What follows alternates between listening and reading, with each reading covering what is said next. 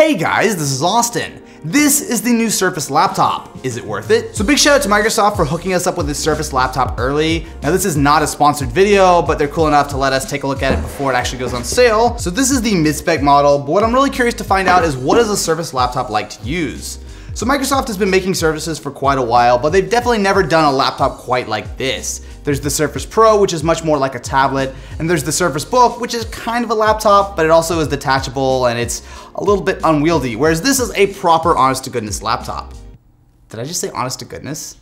Inside, we get the power adapter. So what's cool about this one, and something that actually I think that more people should do, is it actually has a USB port on the adapter. So not only can you charge your Surface, but you can also plug something like your phone in. This is the laptop itself. My first impression of the Surface laptop is that this feels like a really high-end piece of hardware. So unlike previous Surfaces, which were made out of magnesium, this is all aluminum, and it feels awesome. On top of that, when you look on the inside, you'll see that instead of having a metal sort of cover for the keyboard, it's actually lined in this Alcantara fabric finish. What this allows Microsoft to do is offer some really cool looking colors. So this is burgundy, and I've gotta say it looks like no other laptop I've ever tried. So on the inside, you still get that same Alcantara, but in the red, it really does pop. This Alcantara finish does feel nice, but I'm curious how it will hold up over a few months or years of use. I can definitely imagine with your palm sitting on the rest all the time, that maybe you could get a little bit stained or dirty. Now that's not a huge problem with the Surface Pro 4 keyboard, which of course you can just take off and replace with something else. Whereas with something like this, it's pretty much stuck on. I don't think there's any way of taking that. No, it's definitely not coming off there. For comparison, I've been spending a lot of time with the LG Gram lately. Now this is a very lightweight laptop, which is nice, and that is definitely not the case with the Surface laptop.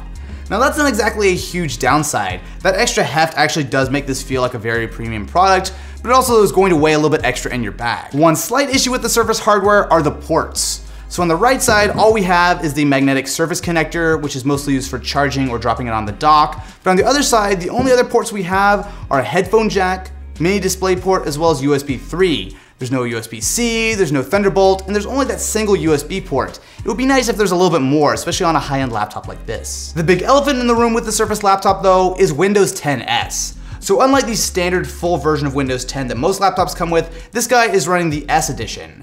Now what this means is that it cannot run any apps that are not from inside the Windows Store. However, say you want to download some third-party apps such as Google Chrome.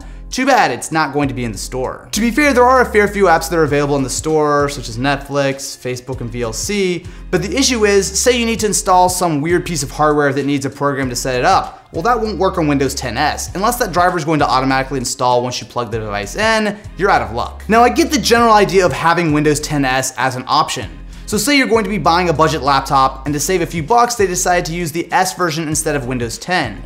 Same thing goes for, say, if you're a school and you want to make sure that the kids aren't installing random malware.exe. That's fine, that's great. However, this is a $1,300 laptop, and the idea that I can't even install Google Chrome on it is a big issue. The good news is you can upgrade the Surface laptop to full Windows 10 Pro for free. The only problem is you can only do that until the end of the year. After that, it will cost you $50 to do. The good thing is the upgrade from 10S to Pro actually only took about like 3 minutes, and now we have the full copy of Windows on the laptop. Inside, the Surface laptop has fairly standard specs. So this is the mid-tier version, which will run you $1299, and for that, you get a 7th generation Core i5 processor, 8 gigabytes of memory, as well as a 256 gig SSD. I feel like I'm going to keep making this comparison, but that is literally the exact same spec as you get with the LG Gram, which coincidentally costs a couple $100 less. This guy is rocking a 13.5 inch display with a weird resolution of 2256 by 1504. What that means is it actually is a really nice display. Not only is it sharp, it has really nice color, contrast, viewing angles, all the standard stuff, and to top it all off, it's a touchscreen. Hey guys, this is Austin. My voice might be gone, but what isn't is the MacBook Air. What also isn't are the speakers. This actually sounds pretty good.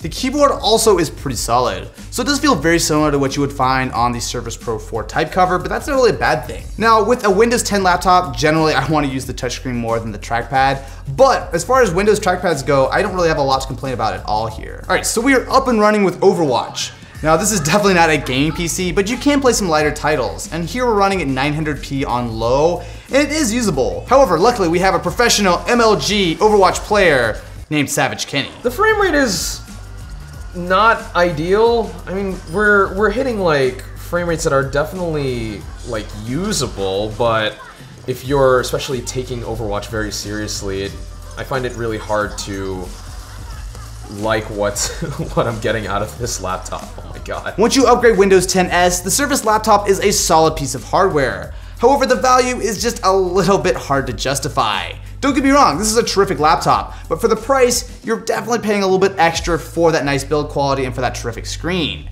So, what do you guys think about the Surface Laptop? Let me know in the comments below, and I will catch you in the next one.